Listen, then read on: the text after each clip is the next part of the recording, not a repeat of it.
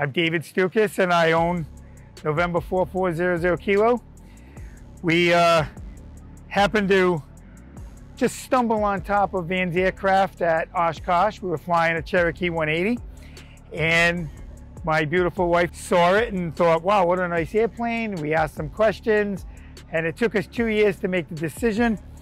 When we did and we bought it, we used the help of Builder's Assist with Synergy Air South and went into production. We spent the 2.5 years through the pandemic to build it.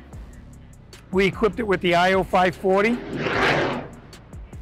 and the 49-inch prop that we love, bites right into the air nicely. And we kind of really went overboard in terms of building it. We did heated leather seats, and we did the G3XI with the 750s. Really was a dream of a lifetime. Getting through that whole process really was enjoyable. I'm not really huge on building, you know, with sheet metal, but it really was fun. It was a dream of a lifetime that we didn't really realize we were dreaming.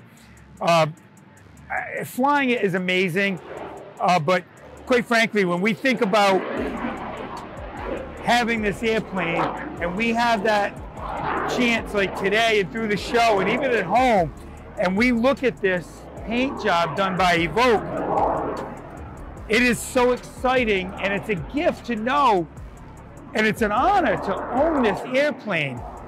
I've never seen anything like it, and given the opportunity to own any aircraft and have any assistance, we just couldn't be happier with, well, with Vans, with Synergy, and Evoke Aviation. Just an amazing aircraft to own. I really, really like it. Yep.